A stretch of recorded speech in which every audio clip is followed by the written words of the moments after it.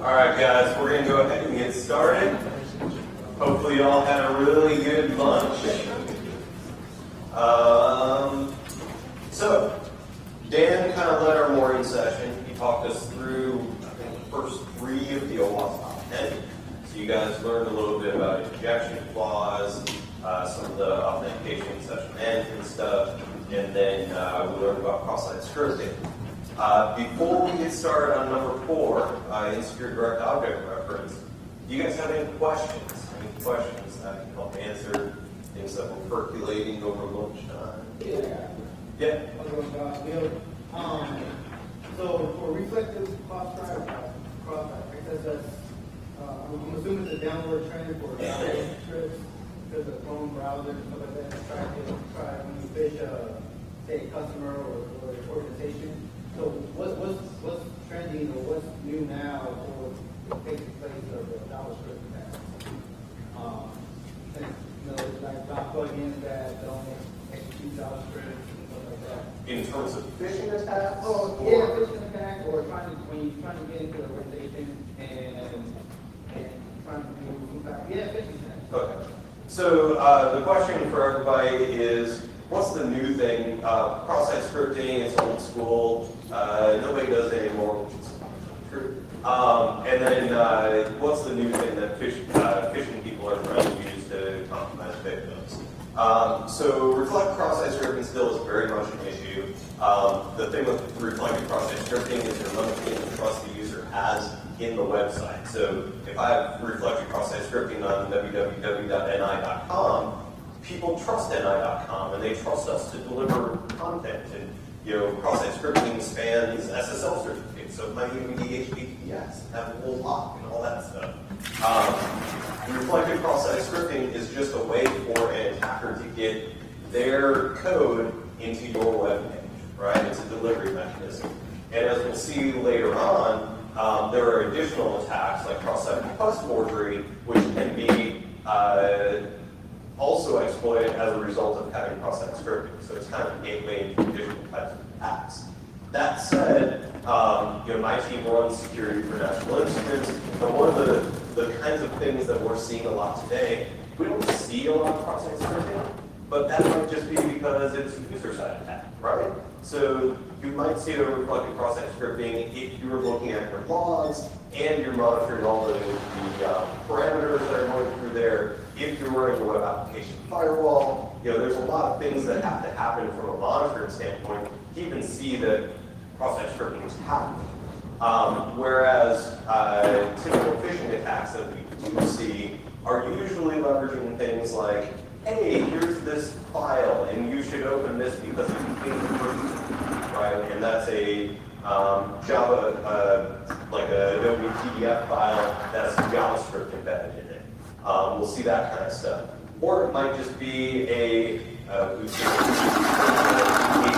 file, and that HTML file, when you open it, it's like, log in here to access this file via O365 or something like that. And so we'll enter the username and password to submit, and that goes off to the attacker somewhere. So we're actually, in our case, we're seeing kind of a dumbing down of some of these attacks, where it's like, hey, let's try to figure out the most simple way to get at the people. And it's almost like low-hanging fruit, right? You don't expect somebody like me to fall for, open this HTML file and enter your username and password, but there's lots of people out there who just don't know enough about security, and they will double-click that, they will enter their credentials. So I think that we're seeing a lot of almost simplification in the attack space, especially when phishing is concerned.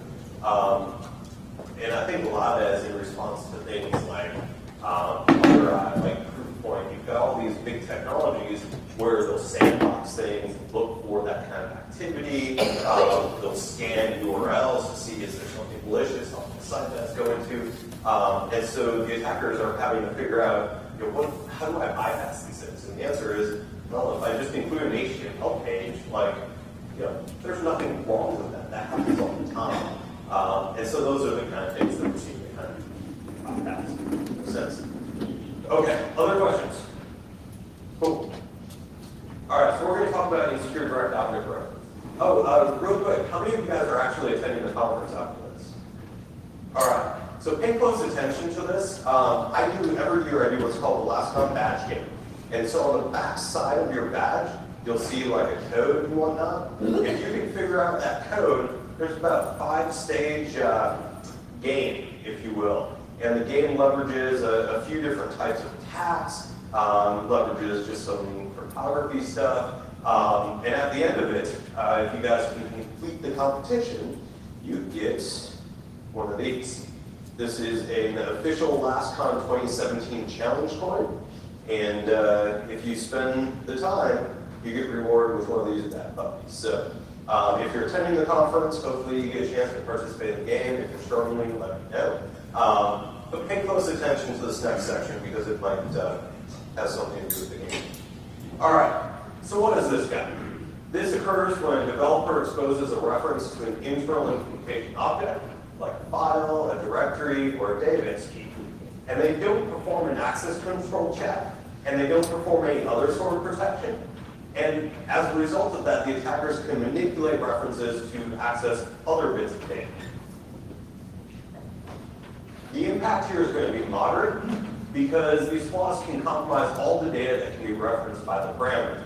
So, for example, you have a file equals and then some web page parameter.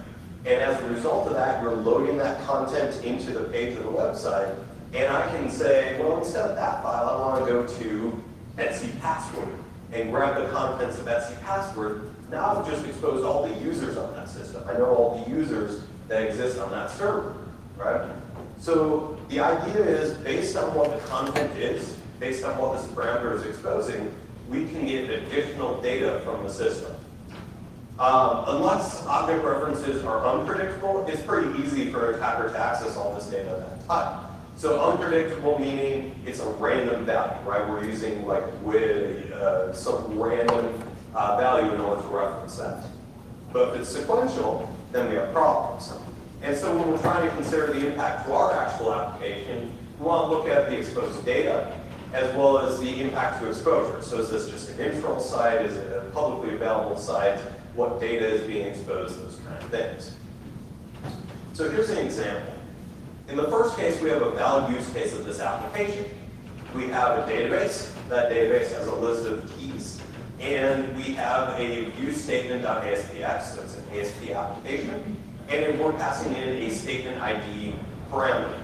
And in this case, that statement ID parameter is parameter 3. Now, we can see that this particular user has access to statements 1 through 12. And I guess in this case, 1 through 12 is like associated with his user ID.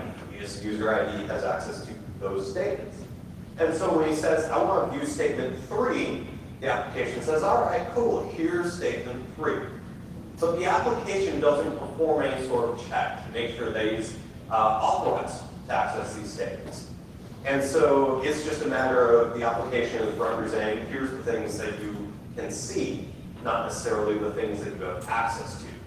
And the result of this is an attacker who may or may not have access to this stuff. Like in this case, he has access to 1 through 12 as well. He says, all right, well, what happens if I get statement 17? And all of a sudden, the database comes back with, here's statement 17, right? And you said, well, I only had access to 1 through 12. So because we know that these are sequential numbers, we can provide in a different value, and we can get back the data for that particular value. Make sense? Cool. So how do we test applications for this? Well, this can be hard to automate, because automated scanners really are request and response based. Feed some data in, get the response back, and if the response is something that is weird, then you know that that's a problem. But if in this case I'm feeding in a file name or a ID parameter, I don't know what that response should look like. So how does a scanning tool know the difference between statement ID 3 and statement ID 17? The answer is it doesn't, right? So we need to test this manually. And the way that we test this manually is we look at the parameters that are being passed to our application, and then we manipulate them. We feed in random bits of data, or maybe sequential numbers that are outside of the order that we're seeing, things like that. And we look at the pages whose only purpose is to display information about a single object. So some common examples here are going to be things like documents, or accounts, or statements. Things where if I pass in a particular value, I expect to get one of those things back. And in terms of automating this exploitation, it's actually really easy. Because if it's a sequential number, then all I have to do is write a quick script that says, start with this number, iterate through each of these numbers up to whatever value, and tell me whether it's successful or not. So as an attacker, I might write something like this. This basically says, keep looping forever. Start with a value of 0, so we're getting server script t equals 0, and then test that again. And then increment I, so I becomes 1, and then do it again. And then increment I, so it's 2, and then do it again. So very quickly, we can iterate through a lot of different values. We're basically limited by how fast our computer is to make these requests, and how fast the server is at responding to those requests. And if that server has no rate limitation on it, and it's not doing anything to control am I supposed to have access to these values or not, you can actually iterate through these things very, very quickly. Inside of WebGoat, so Dan showed you guys a little bit of WebGoat earlier, and I mentioned that's something that I use when I'm training developers. There's a access control flaws, and there's something called bypass a path-based access control scheme. It's a really good exercise here to help you with this particular issue, because it shows you how you can specify different things in order to get around these access control mechanisms where it's only based on path value. To mitigate against this, you don't want to expose internal keys or identifiers. That's going to be the first thing. Because if you expose those internal keys or identifiers, then somebody on the outside knows what you're doing on the inside. Right? You want to use object references that are challenging to guess. And that's why I mentioned earlier using a GUID. Because a GUID is a random value. It's not a sequential value.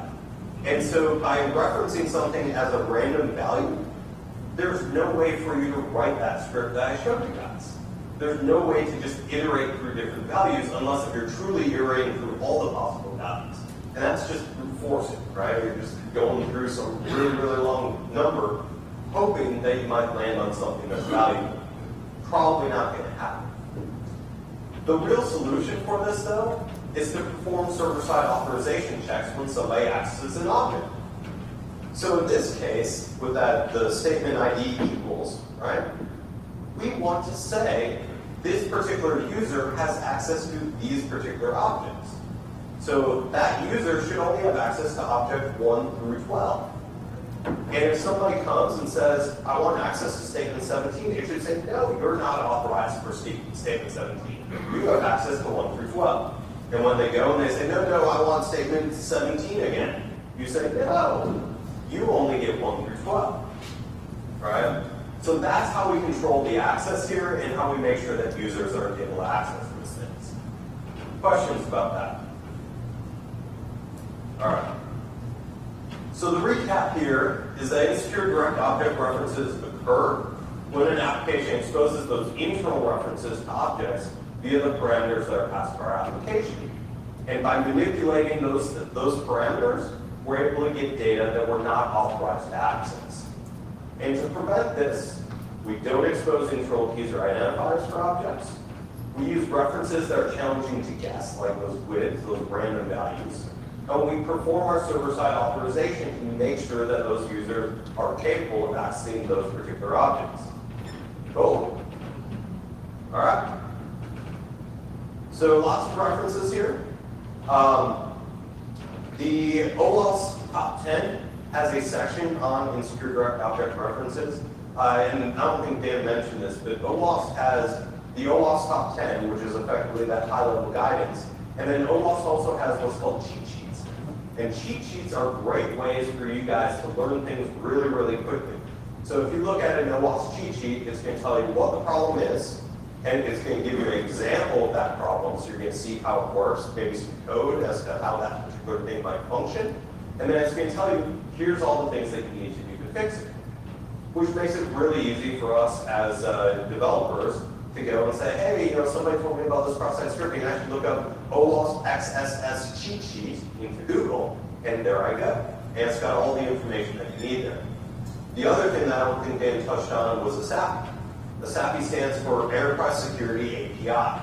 ASAPI is an OWASP project, and there's ASAPI versions for pretty much any language that you're looking at using, where ASAPI is really, it gives you kind of a framework for how to do certain types of actions, certain types of requests, everything from crypto to passwords to everything in between.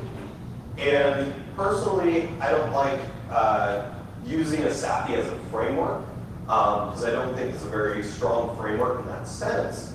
But the code in ASAPI is usually pretty good. It's fairly well vetted. And so if you're looking at how, in Java, how do I accomplish this particular feat, you may want to look up OWASP ASAPI and say, how did they do it there? And use that as an example when you're building your application to build. All right, so moving on. Next one in our OWASP top 10 is security misconfiguration.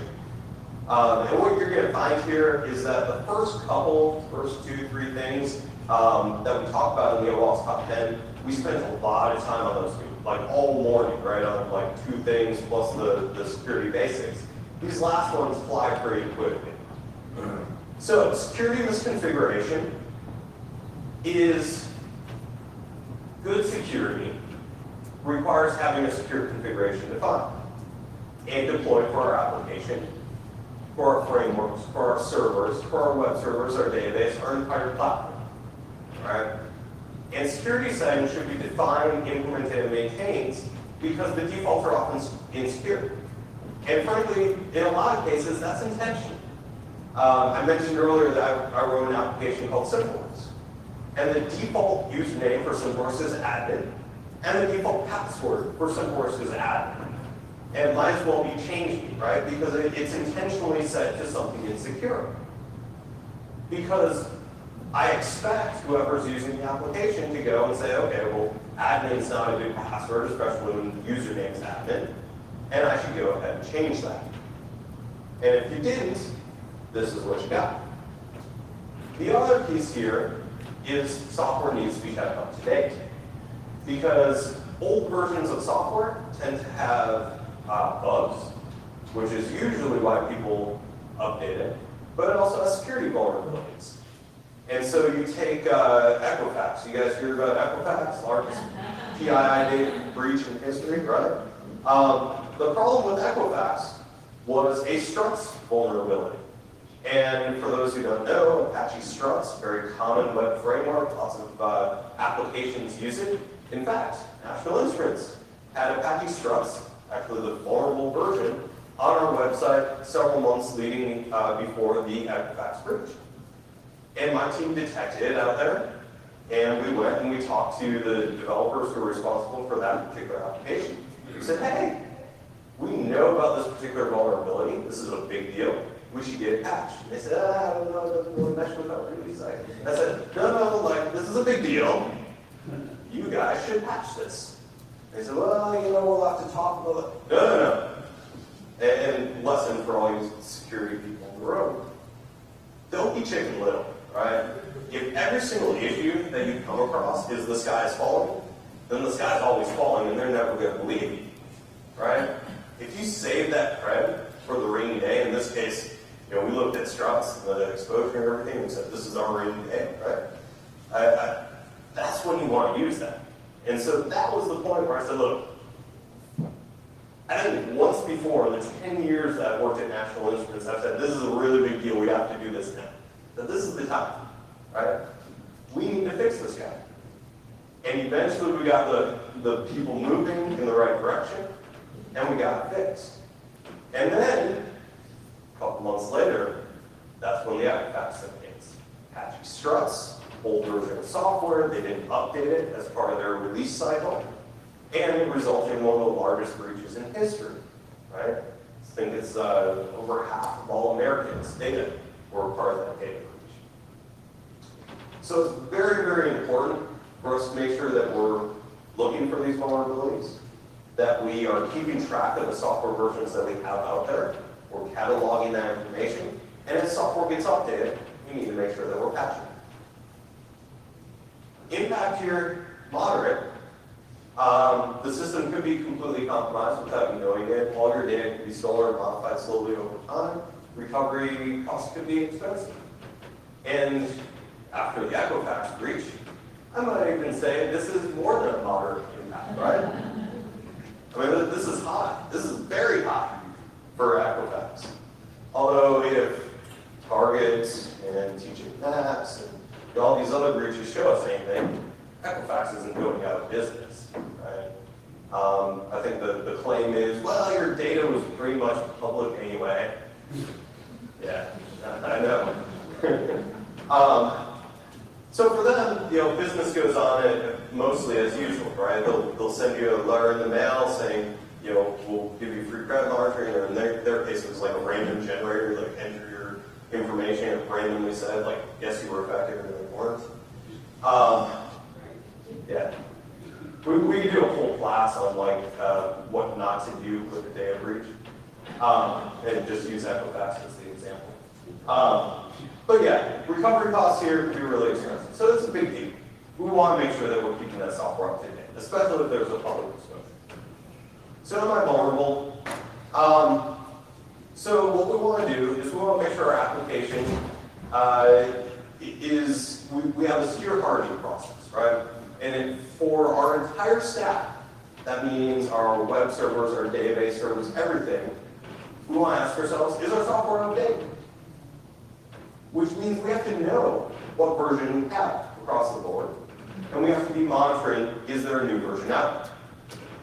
The next thing we ask ourselves is, are any unnecessary features enabled or installed? So, not so much anymore. Back in the day, you used to spin up a Linux system and Unix system. What was enabled by default for system administration? Port 23, yeah. Clear text, send your username and password, don't worry about those guys sniffing it over the network, right? So those are the kind of things that we want to look out for. Are there things that are installed by default that we don't need? Are there scripts that are being put out there by default? Apache used to install a bunch of CGI value, CGI scripts by default. So we want to look for those kind of things. Look at the error handling and say, does our error handling reveal stack traces or other information that users probably should see? Maybe it has information about the architectures we're using, the paths we're using. Maybe there's other information about users or things like that. These are all things we'll talk about later in the information disclosure piece. These are all things that give an attacker additional information that they could use to attack your company. And then the last one here is, our security settings in your development framework and libraries not set to secure values. It's interesting that falls on stress, right? This presentation is like, I think Dan and I, this is our fourth time doing it, so it's like at least 5 years old, probably longer than that. In any case, without a concerted, repeatable application security configuration process, your systems are at higher risk. So let's look at some examples here.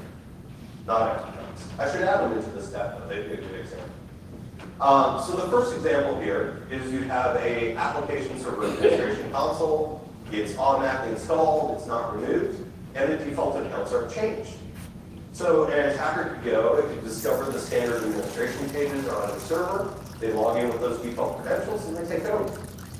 And a lot of people don't realize, but there's websites like defaultpassword.us, where you can just say, hey, what's the default password for this particular application? It says, here you go. Right?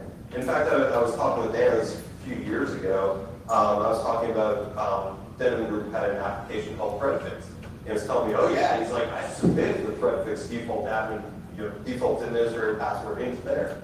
Because I don't want people using it, right? I want it to be like, don't use this password. So second scenario, you don't have directory listing enabled on your server. An attacker discovers that they can just list directories to find any files that are in there. They find and download all of your compiled Java classes. They then decompile them, reverse engineer them, and they now see your custom code. And if somebody has access to your custom code, then they could potentially find a serious access control flaw in your application and then exploit that. And there's a, again, on the badge challenge, there's something kind of like that. Third scenario, your application server configuration allows stack traces to be returned to users.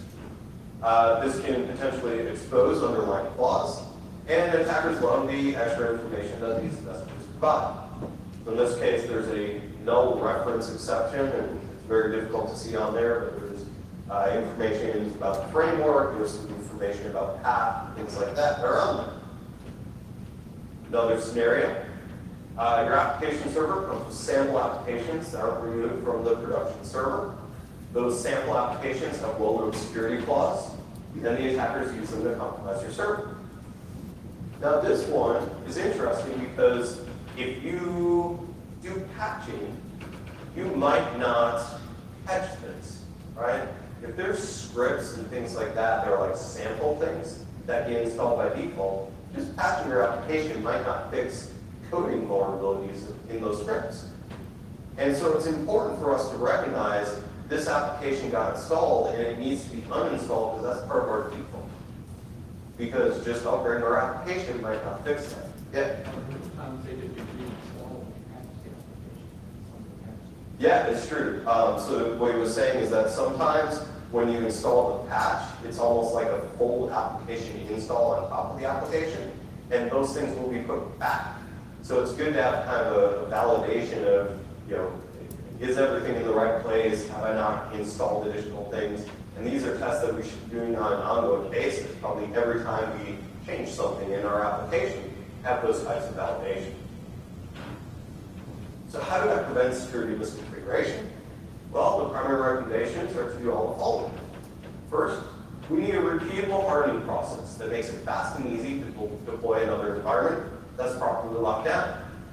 And so in this case, we should have development, we should have QA, and production, and they should all be configured identically, which means that when we're testing on this environment, when we're doing our QA and things like that, we have identical environments. And that process should be automated to minimize the efforts that are required to set up a new secure environment. So one of the things that we do at NI is we check those environmental configurations into effectively a version control system. And then once they're checked into the versioning system, you basically say this environment pulls from here, it grabs all this, it sets all this stuff up, this is the dev environment, this is the QA, this is the production, and all the data is there. And so if you make a change, you make a change to the versioning control system, and then you push that out live to production. If you guys want to learn, for those of you who are attending the conference, I'm going to be giving a talk, I think it's 10 a.m. on Friday, where I'm going to talk about cloud security. And this is one of the examples that I talk about in terms of the cloud security architecture that we use with simple risk, in terms of how do we manage this? How do we do this type of automation and ensure that our environment is still safe? Number two, we need a process for keeping abreast of and deploying new software updates and patches in a timely manner to each of our environments. And that includes all code libraries as well. It was interesting, I was doing a architecture review one time for one of our teams at NI, and at the time they were looking at introducing a new, basically, development framework into the company, Google Web Toolkit. And they had this presentation, and they had this wireframe application, and they were talking about how great GWT was and how easy it was to create all this stuff. And they were looking for our architecture team's blessing to basically start writing and crafting GWT. And the question I asked these guys was, all right, now that's cool, it's got a lot of function, features, whatnot. It seems like you guys are able to get up and running very quickly. Who's responsible for supporting that? I said, well, what do you mean? I said, well, you're introducing a new architecture, right? We've got this GWT thing that nobody was using before. Who's tracking the version that's installed in production? Who's going to make sure that when GWT comes out with a new version, that's being upgraded in production, in dev, in test, right? And I took that a step further and I said, all right, what version are you guys using right now? Whatever version they told me, I went and I looked up on the GWT website. I was like, that's 2 versions ago. And there were 2 cross-site scripting vulnerabilities, and there's this vulnerability and this vulnerability, all addressed since then. And Cam went, all right, well, I guess we have to find somebody to own it. We have to make sure that somebody's actually tracking that we're using GWT, and then get on the mailing list so that we're getting all these updates about every time GWT comes out with a new version, and then actually looking at the updates to make sure that it's not just function that's coming across, but also security vulnerabilities. And if it's a security vulnerability, we have to determine, is this something that affects us? How bad is it? Are we using that functionality? Is this having publicly exposed? Right? And then taking that information and deciding what do we do with this. Is it something where we need to patch today? Because it's a stress vulnerability and that affects a lot of data. Or is it something that we can wait on? And maybe it's an internal only application. Not a big deal. Third one, a strong application architecture that provides effective, secure separation between components. So we talked about dev, a test, or production environment. How many of you guys have environments where every once in a while you find that dev system's talking to a production system? Or maybe vice versa? We had developers who would write a production application. They would hard code this application talks to this database, which happens to be a dev database. Then that gets moved to test. Hey, everything's working fine, no big deal. Then it gets moved to production. Hey, everything's working fine, no big deal. And then the dev database goes down for a refresh. What happens? Production's down, right? Why is production not working? We just did a dev refresh. I don't know. Maybe it's because you forgot to update and tell the dev environment, or tell the production environment that should keep talking to dev. So we should be putting rules in place in our environment to say, hey, Mr. Dev environment, you don't talk to test or production. You talk to dev. And Mr. Test environment, you only talk to the test environment. And production, we'll say this is the production environment, you only talk to the production servers, right? So separation in place. Fourth one here, last one, consider running scans and doing audits periodically to help detect future misconfigurations or missing patches. And this is where, in that Struts case, we were winning, right? And if you listen to the Equifax CEO in front of Congress, where they were losing. The Equifax CEO blamed it on one person and said it was that one person's job to do vulnerability scanning across our entire environment. And that one person should have told us that that was a vulnerability and should have made everybody else who's responsible for fixing that fix it. How many of you guys think it was really one person? Yeah, right? So this is something that the security team needs to work with the development team, needs to work with the business. You need to know models out there. You need to be running scans on a continuous basis. And you need to have a process in place for how do we address these, and how do we rate these, and how do we make sure that the right people are being prioritized to work on these things. Questions? Okay. All right. So the recap here is an attacker accesses default accounts, unused pages, unpatched files, unprotected files and directories, and they gain unauthorized access to or knowledge of the system. We've got multiple levels of the application stack that can potentially be affected, everything from the web server, the app server, custom code, whatever. And to prevent it, we need a repeatable hardening process. Check our configurations into GitHub, documentation, checklist, whatever. We need identical configurations about dev, QA, and production. We need an automated secure build process so that we ensure that they're identical. We need a process for tracking software updates, including code libraries that our stuff is built on top of. We need a strong application architecture, and we need periodic scans. We need audits to make sure that we're not missing anything. Interesting, I'll give you guys another little side note here. We had a group at NI that was like, these systems don't need automated patching, right? And the idea with that is somebody else is responsible for patching, but it has to happen like, it can't just be automated driven by IT. It has to like go along with a release or something like that.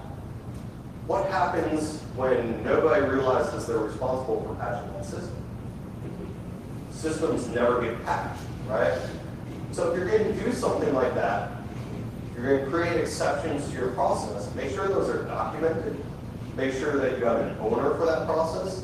And then make sure that you're reviewing those things on a regular basis. So this is a risk that's going into Simforce after this conference, and it's going to say that we have systems that are basically in this no patching group that are probably being managed. Right? And then we make sure that that's being reviewed on a regular basis to make sure that those systems are still belong there or never. All right. So number 6, sensitive data exposure. So a lot of web applications don't properly protect sensitive data. Sensitive data includes credit cards, tax identifiers, bank account numbers, PII, authentication credentials, all these different things. And attackers could potentially steal or modify those weakly protected data to conduct credit card fraud, to conduct identity theft, or other types of crimes. And because of this, our sensitive data deserves extra protection, like encryption at rest, encryption in transit, HTTPS, as well as special precautions when exchanged with the browser. And the impact here is severe, because if we don't protect our data, then it could be compromised. And if our data is compromised, we can't ensure the confidentiality or the integrity of that data. So typically this information includes health records, credentials, username, password, personal data, those credit cards, whatnot. And so we need to consider the business value of that lost data and the impact to our reputation. In this case, Equifax is seeing a very good skewering with respect to what happened, but they'll survive. Yeah. All right. Impact. We also have regulatory and legal issues here. And I mentioned early on when we first started, it feels like years ago, it was really just this morning, things like HIPAA. If you're not properly protecting health information and you have it in your environment, that's a big deal. And they can actually go and say, you're no longer able to be a healthcare provider. They can have severe fines if you're not properly protecting that data. California SB 1386 says that if you lose the data from somebody who's a California resident, then you have to notify them of that. And you have to basically offer them services to protect them against identity. And that's actually becoming a more common law. There's other states that have started adopting that as well. And I would think that that's probably going to be a national law here very soon. PCI is credit cards. And says if you're not properly protecting credit card data, then you can be fined, or they can take away your right to process credit cards. These are big deals, right? So how do we know if we're vulnerable? The first thing you have to determine is which data is sensitive enough to require extra protection. So, as an example, passwords, credit card numbers, health records, personal information, those are all probably things that should be protected. And for every type of data that we identify as something that's sensitive or confidential, we do the following. First, is any of this data stored in clear text long-term? And then include backups. We want to make sure that that data, if it's considered to be sensitive, that's being stored in an encrypted format. Second, is any of this data transmitted in clear text, internally or externally? And internet traffic is going to be especially dangerous because if I'm talking to a website and I'm doing it from Starbucks and it's not encrypted, then users are able to sniff that data. There's a great, I think I have an example here, but I'll spoil it for you guys. There was a great program, 5 years ago. It's called Firesheet. It was basically a Firefox plugin. You just load it into your browser, and you'd sit on a Wi-Fi network like Starbucks or something like that, and you just kick back, drinking your latte. And what would happen is, as users on the network were logging into Facebook and Twitter and things like that, Firesheet would go and it would grab the credentials off the network. Because at the time, they were not transmitting data in encrypted text. It was all clear text. It was HTTP. And so Firesheet just grabbed that information off the network. And it took it a step further, and it was like, here's the cookie for this user. Would you like to log in? And you could basically just click the login button, and now you're logged in as that user sitting in Starbucks. Right? It's fun if you wanted to troll your friends, But as somebody who gets stung by something like that, not so much fun when somebody's trolling on their Facebook page and saying, I got hacked at Starbucks. Right? Third one here, are any old or weak cryptographic algorithms used? Oh, by the way, so that doesn't work anymore. Firesheep is basically dead because Facebook got wise. They moved their website to HTTPS only. Twitter got wise, HTTPS only. All these websites that started moving to HTTPS by default. And the result of that is tricks like that don't work anymore. So number 3, are any old or weak encryption algorithms used? So a lot of websites out there. You can go to sslabs.com. You can do a website test on there, enter the name of the website, and it'll go out and it'll give you like a school grade for how they're doing at SSL, how they're doing at protecting the data. And that ranges from, they're doing an A+, like they're doing an awesome job, to F. A few months ago, and I had an app on that. It sucks, right? But the reason why is because we had a bunch of old protocols that were native. We had SSL v2 and SSL v3. These are old versions of SSL. We're talking like Windows XP, right? Where new browsers will still support that. New browsers will actually connect at a TLS 1.2. So we won't even use those. But the fact that we still support those mean that an attacker could potentially downgrade the connection, use one of those things, and get a user's data back. There's also weak ciphers. So as an example, triple des, 3des, if you're using that as a cipher, that's basically obsolete at this point. We should be using better ciphers. So in the NI case, we got rid of SSL2, SSL3. I think we still process TLS 1 and 1.1. We do default preference for TLS 1.2. We do all this work. Now we got an A. So, yeah.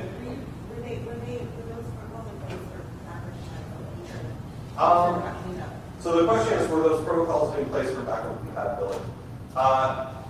Yes. So the answer is yes. National Instruments has been around for like 40 years. We had a lot of products that actually interact with the website. And as long as those products were still supported, we had to maintain support for those products, which meant having those protocols enabled, right? So, you have products that literally were created back when Windows XP was a thing, and people actually ran it, and we told customers we would support it. And so the result is, yeah, you had to enable in certain places. So as those things fell off, we were able to kind of get rid of those protocols. And now we have better processes in place in terms of how do we keep products and things like that updated. That was part of the issue behind that. Number 4, are we crypto keys generated, or is proper key management or rotation missing? So if you guys are doing encryption in your product or in the application that you're writing, you want to make sure that you're using strong keys, strong crypto algorithms, right? Don't just base 64 encode passwords in magic. Don't just base 64 encode passwords, things like that. And we want to make sure that we're properly managing those keys. And not only properly managing those keys, but also making sure that they're getting rotated on a regular basis and things like that, so that an attacker is trying to brute force them or things like that, they're not able to do that.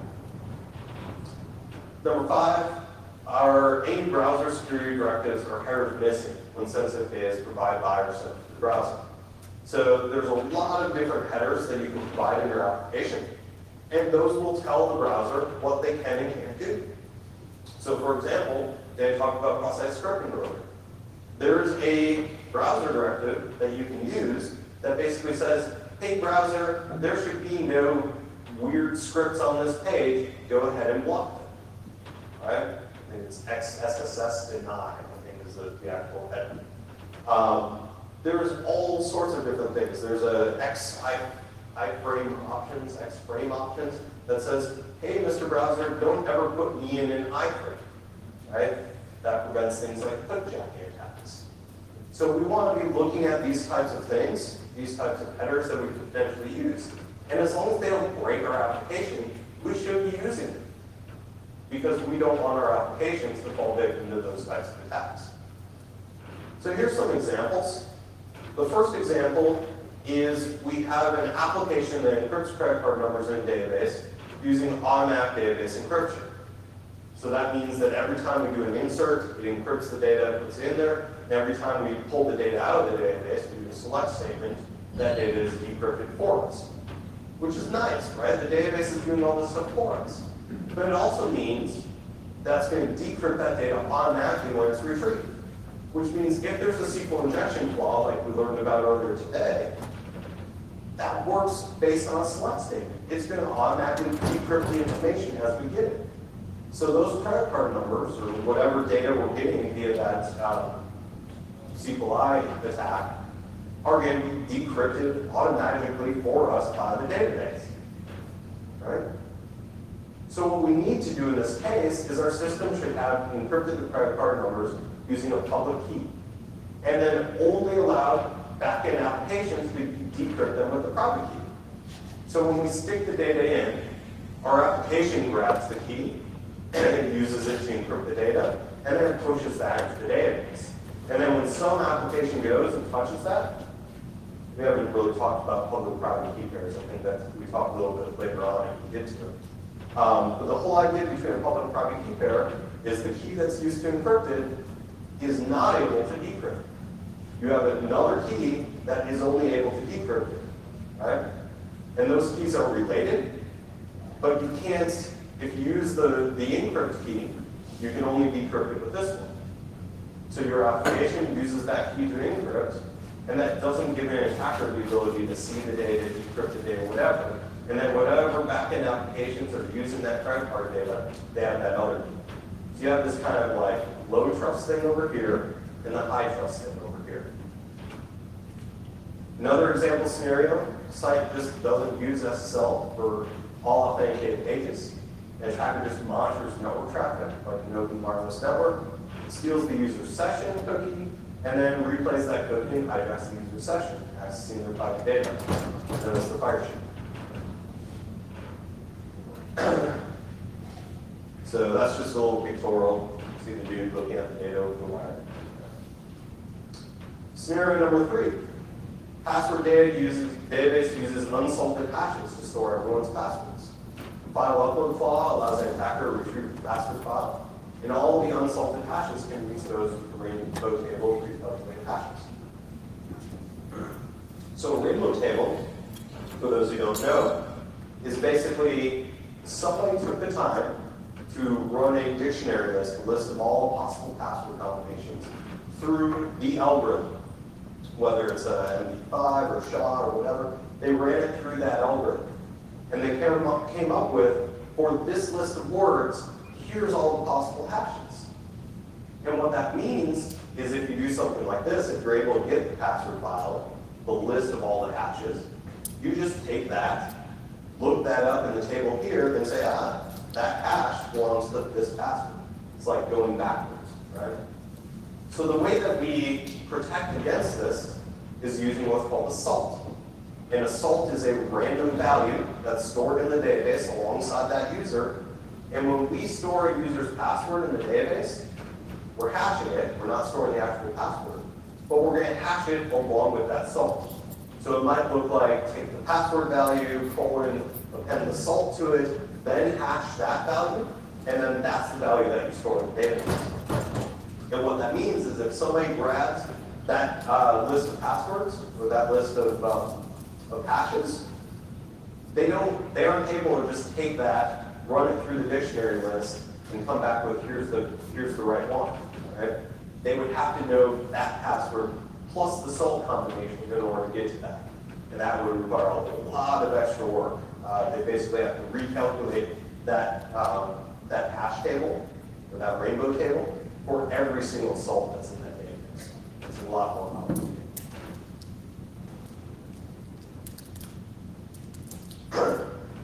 This is an example of that. You can go to lots of different websites. In this case, I don't know if I have the website up there. But in this case, I went to one of those sites that had a list of all the rainbow tables. You can download it. You can see most of them are in the area of 200 gigs or so. And this is the success rate at cracking a password of that type using that table. So in this case, if you have MD5 hashes, which is still pretty common, although MD5 is supposed to be phased out into SHA-2 at this point, and you have alpha space and the numbers 1 through 9, that's about 24 gig file. Or I'm sorry, 1 to 9 digits is what that is. So if that's all you have, it's a 24 gig file, and you basically have a 100% success rate with that file. Right? All possible less than 10 character combinations of letters and spaces can be had via that one file. And it goes up from there in terms of size and things like that. Yeah. Here's the fourth scenario. Now this one has to do with backups. And we said early on that sensitive data exposure also has to do with backups. Because if you take, let's say, a database backup, we back up all of our credit cards and we stick them on backup tape, and then we put that tape outside and the higher amount comes and grabs those tapes, whatever. If somebody were to grab those backup tapes and walk off with them, and they're not encrypted, they now have access to all the data. And this has actually happened over and over again with laptops that are left in taxi cabs. It's happened with multiple universities where they had student information on backup tapes that went missing and things like that. So make sure, if you have sensitive data, not only are you encrypting it on the storage side, and not only are you encrypting it in transit, but you're also considering the other media that are on top. Be it another user's hard drive, if you're doing something like that, or backup tapes, or whatever, flash drives, that kind of thing. Make sense? All right. Really good exercise using WebGIP in secure communication. So, how do we prevent sensitive data exposure? For all of our sensitive data, we want to do the following. First, consider the threats that you plan to protect the data from. Is this an insider attack that we're preventing from? Is it an external user? We want to make sure that we encrypt all sensitive data at rest in transit in a manner that defends against those threats. So if it's insider, and this is, I think this is pretty common at all corporations, large and small, really. How many of you guys are using self-signed SSL certificates? Nobody?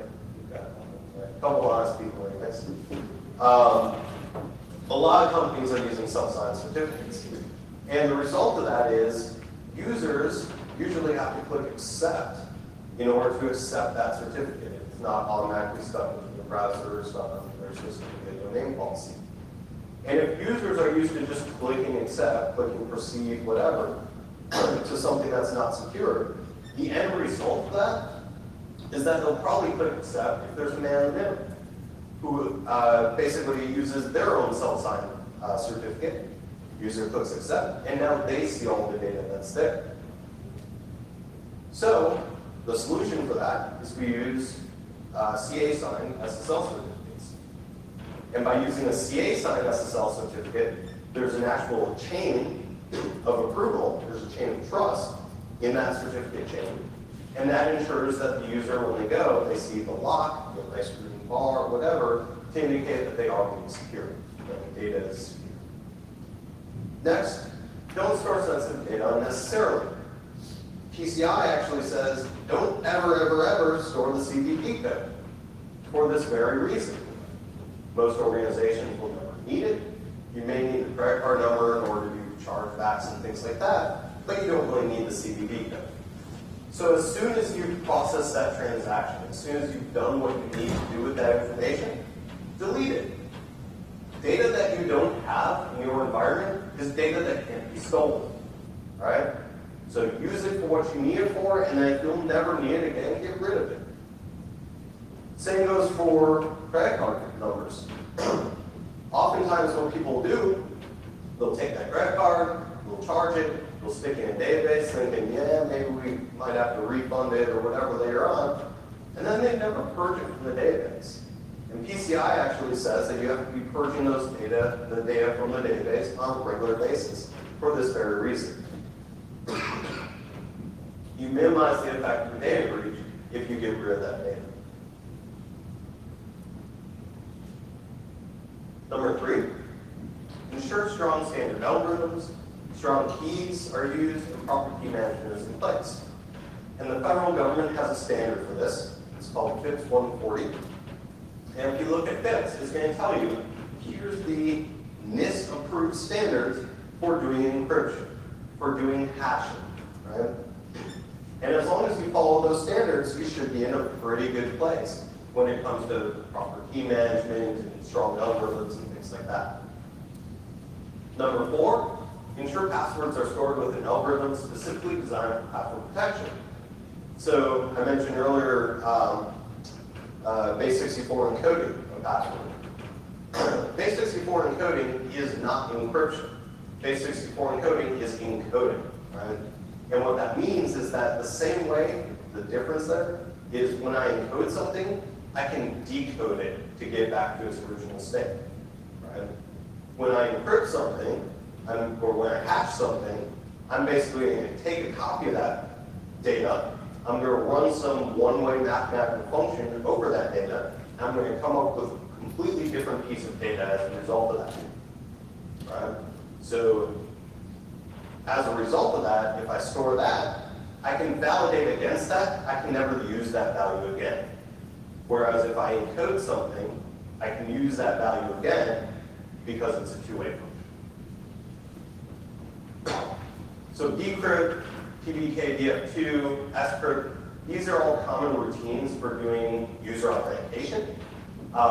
What they will do is they will take those hash functions, and what we found over the years as computers have gotten faster and faster at processing is hashing something once probably isn't enough, because then we can create those rainbow tables of just a 195 pass or whatever, and we can go and say, there's the result, right? And if it's twice, it's still pretty easy to go through and hash it twice and then come up with that value. So what these things, decrypt, scrypt, whatnot, are doing is they're actually doing hashing multiple times. And by hashing it multiple times, you're basically able to say, this particular thing probably is not going to be able to go in a rainbow table, because in addition to using our random salt value, we're also doing this multiple hashing, which makes computing that incredibly intensive. Last one here, disable autocomplete on forms that collect sensitive data, and disable caching for pages that contain sensitive data.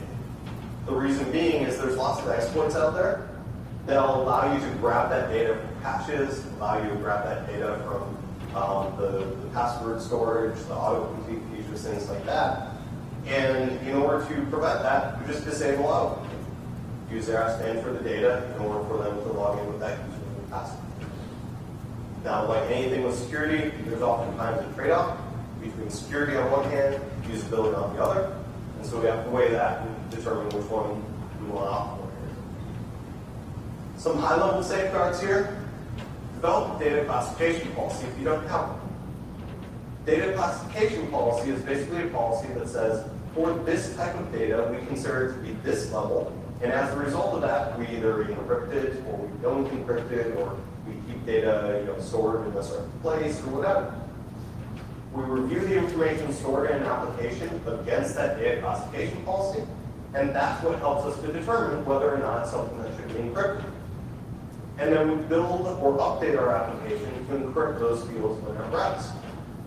So here's an example data classification policy. This is one that I worked on a while back. And we basically classified it into 3 categories. We have low business impact, moderate, and high.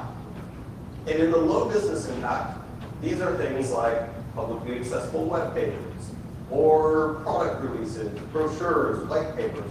These are things that are meant to be public.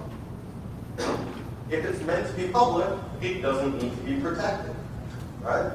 And the result of that is we don't need to do any sort of encryption on it. However, if it's high business impact, these are things like social security numbers, passport numbers, credit card numbers, things like that, health information. If it's one of those things, then that's something that absolutely needs to be encrypted. These are things that are protected by different laws, different regulations, right? These are sensitive information. And then somewhere in the middle, we have this moderate business impact, which are things like your race, your religion, your political leanings, maybe things like your name, your email address, your telephone number. And things like this may or may not be protected by law. They're probably considered sensitive, if not confidential. And so you guys need to make the decision. Probably your business needs to make the decision. Is this something that we want to protect? Meaning we encrypt that data? Or is it something that could be made public, in which case we don't need to? I think most of us would probably lean towards the sensitive, if not confidential side. And the result of that would be we probably would want to encrypt that data. Some safeguards here. So we mentioned strong encryption algorithms. Triple S is being retired. So we probably shouldn't be using that. We should use AES instead. Don't use MD5 or SHA-1. In fact, if you use a SHA-1 hashed SSL certificate today, your browser will give you a warning. And in the coming months, if you continue to use a SHA-1 SSL certificate, your browser will not. It'll tell you that that SSL is insecure and you should not trust that page. That's because that's no longer good. We should all be using SHA-256 now. Use platform-provided implementations of the algorithm. Dan made the point earlier. The stuff that's implemented as part of your programming language, as part of those libraries, are things that have been vetted. They're things that people have gone over and said, yes, this is good, no, this is not good, here's why. And patches have been applied for the things that were bad. So if we go and we decide to roll our own crypto, in this case, that's probably not good, right? I bet it myself, and I'm a crypto expert. No, you're not, right? So we want to use the libraries that are out there, the things that are default part of the language. We want to use things that have been vetted by other people. And lastly, we want to store keys in a secure manner. Keys are literally like, it's like the key to your door lock, right? It's the thing that opens up all the data. And so if you don't store it securely and somebody gets a hold of that, that means that they have access to all of your data. That's not good. Right? We don't want them to have access to the data. So we need to make sure that those keys are stored securely. And that probably means keeping them in a key store or some other form of secure facility. In terms of Java, if you're a Java developer, Java has what's called JCE, or the Java cryptography extensions. You can use that for storing those keys.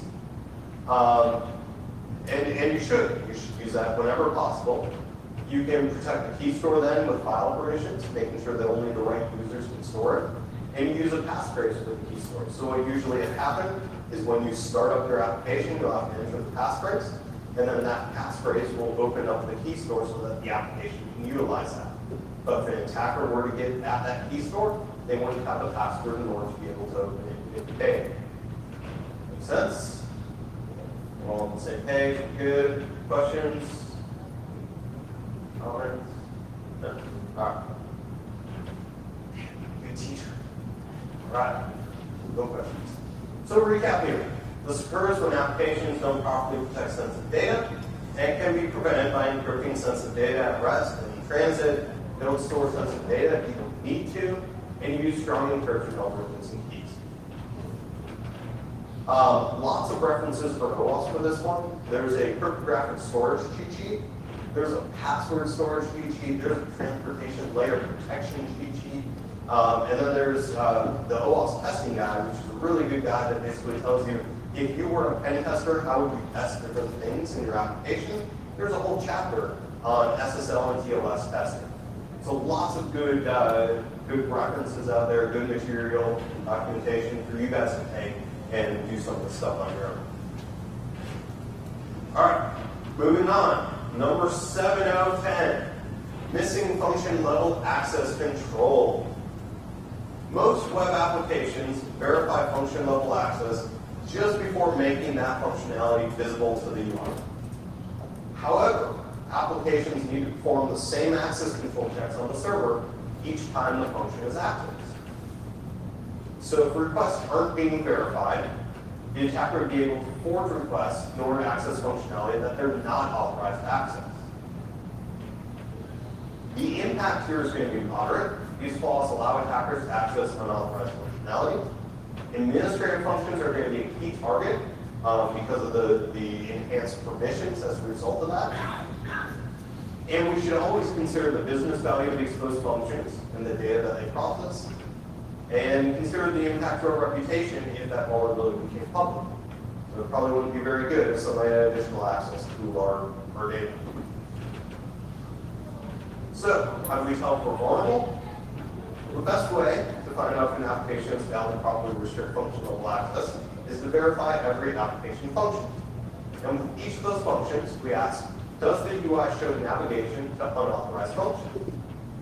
So is the UI showing me that you have access to this thing that you're not supposed to have access to? Secondly, our server-side authentication or authorization is missing. What this means is sometimes we might have some JavaScript that shows or hides certain types of functionality. It's probably okay. But if we're not validated on the back end, on the server side, when that post happens, then that's not okay. Because they can bypass our authorization, bypass our little JavaScript hide script, and they can get at that data. And then the third thing here is our server-side checks done that solely rely on information provided by the attacker. So, as an example, I might give a user a cookie. Good user, right? A session cookie, right? And that session cookie might have a value like admin equals 0, and I store that in a cookie. What's your first thought when I give you a cookie that says admin equals 0? Set it to 1. I heard somebody over here, right? Right? Because if it says admin and it's set to 0, 0 makes me think false, right? And so if I set it to 1, that probably means true. And if I set that value to true, and all of a sudden I'm an admin on the system, that's a bad thing, right? That's bad.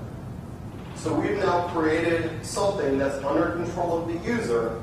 The user can change that value, can modify that value, whatever, and now they have additional privileges. So anytime we're writing an application, we need to think about, does the user have the ability to modify this? And if you're putting access controls into cookies, you're doing it wrong, right? Now, that doesn't mean that you can't use cookies and you can't use sessions to do this kind of thing. You just need to make sure that you make it a session value that's being accessed by the code, not a cookie value that's accessible by the user, right? So the session provides the authentication and the authorization. We check in the session that they're supposed to do the things that they're supposed to do. We don't use the cookies to track the values. So, using a proxy, we browse for our application using a privileged role. Then we revisit restricted pages using a less privileged role. And then we do a diff between those two requests. And we say, do the server responses look the same? And if the diff between them says there's no difference, I saw the same thing logged in as an admin as a non-admin, you got a problem, right? The data should be different. And you can also check the access control implementation in the code. And you could try following a single privilege request through the code, verify that the authorization happens, and then look through the code base to find where that pattern is not being followed. Is there a spot in the code? If I call every time I'm supposed to check, validate that this user is authorized, there's a function that says, is the user authorized? And then I find some other place over here where I call the code and that doesn't exist, then that can be a problem. Now, just like the other one, our tools, our automated scanning tools, are probably not likely to find these things. Unless if you have a tool where you can say, here's the authenticated user, here's the unauthenticated user, and tell me the difference, which some of them do, it's not going to be able to do that. Right? Because it's just looking at, hey, I threw a request in, I got a response back. Does it have a bracket in there because then it's vulnerable across the script? So here's an example. We have an attacker who force browsers to target URLs, meaning that they didn't go through some sort of login page or something like that. And the following URLs require authentication. Admin rights are also required for access to the admin get app info. So you've got this get app info page that does not require admin rights. And then you have admin get app info. And if an unauthenticated user can access either page, that's probably a problem because they should have authenticated in order to access either of those. But if an authenticated non-administrative user is now able to access our admin get app info page, that's also a problem. Because that user, while authenticated to the application, does not have admin rights to be able to access the admin page. And that might lead the attacker to more improperly protected admin pages. They can find additional data as a result of that, change data in the application, things like that. Another example. So a page provides an action parameter. In using that action parameter, you specify the function that's being invoked. So action equals write, or action equals, call this thing, whatever. Different actions require different roles. However, if our application doesn't enforce those roles, that would be a flaw. Right? We want to make sure that if somebody's calling, write to log versus write to admin log, the admin log is being checked and saying, hey, are you an admin? You have the access. So how do we prevent this? Your application needs a consistent and easy to analyze authorization model, something that's involved in all of the business functions of your application. So first, think about the process for managing entitlements and ensure that you can update it reliably easily. Don't hard code these things. Secondly, the enforcement mechanisms should deny all access by default and require explicit grants to specific roles for access to every function. We see this a lot on firewall rules as an example. It starts with the default deny. So assume that this application, that this server, this whatever, cannot do anything.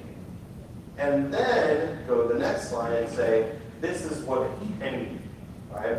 And if we start everything with the assumption that it can't do anything, then we have to explicitly define what it can do. We start from a much more secure place. Right? It's that least privilege concept that Dan talked about earlier. And if that function is involved in some sort of a workflow, we need to check to make sure that the conditions are in a proper state to allow access. I was talking with a friend who used to be a security manager over at Dell.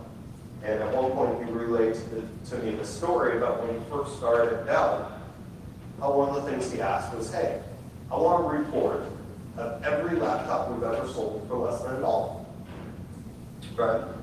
And the end result of that is they said, why do you need this? Like, we don't sell laptops for less than $1. What are you talking about? Well, sure enough, we got the report back, and there's thousands of laptops that are sold for less than $1. The result of that was there was a flaw in the application, a flaw in the workflow, where it wasn't validating the parameters that were being passed in. It wasn't making sure that those things were happening that had happened. And so people were ending up able to check out for laptops with less than $1 and buy their Dell laptops.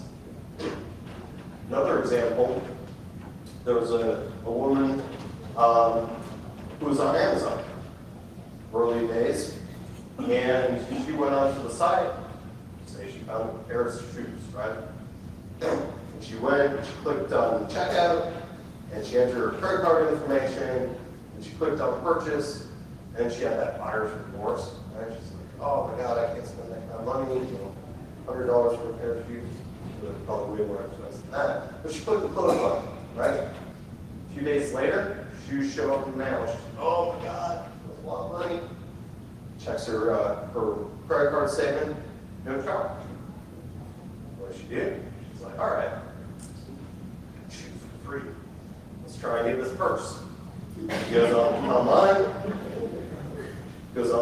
looks at the purses, picks out the nice fancy, what's it, Louis Vuitton purse, right? Good purchase. Sell Louis Vuitton purses and everything like that. Anyway, she finds a nice purse on there, clicks on purchase, enters her credit card number, hits submit.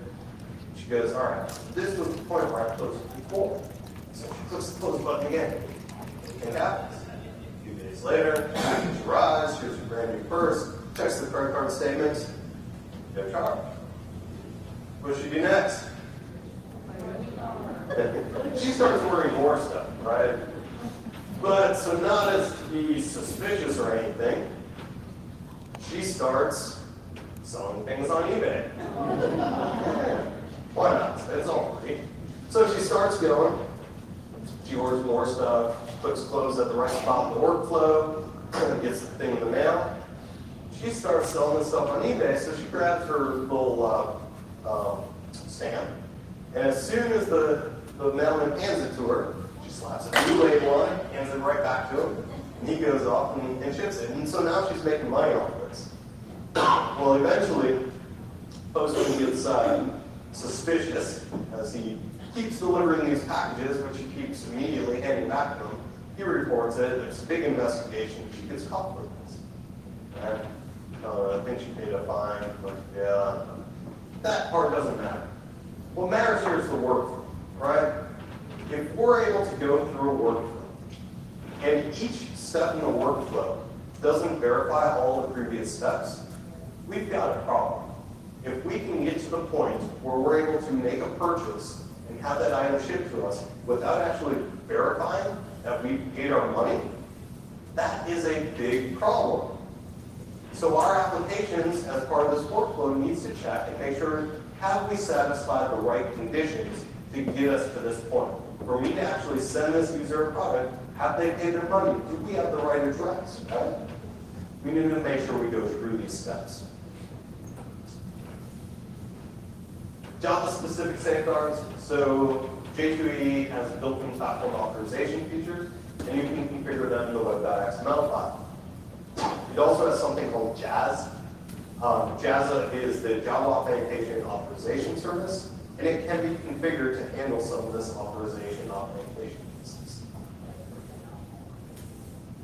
Questions? All right. So our recap here. This occurs when applications don't perform access control checks on servers when each function is accessed, and can be prevented by providing a consistent and easy analyze authorization module that's invoked from all the business functions. Cool. Cool. All right. So that is that. There's OWASP top 10 on failure restrict URL access, SAPI pieces, OWASP development guide, which is another great guide, by the way. OWASP development guide is basically a guide for developers. Talk about the penetration testing guide, testing guide. The developer guide is, hey, you're going to write some authorization routine. Maybe you should think about these things, right? Whereas the testing guide is like, hey, if you want to test for path traversal, here's how you test. So yeah, lots of good stuff there. All right. So before we get started into A8, I'm seeing it's about 2:24 right now. Let's take, we'll say a 10-minute break. So from now until 2:35, and then we'll come back and we'll get started on this guy. Thank you.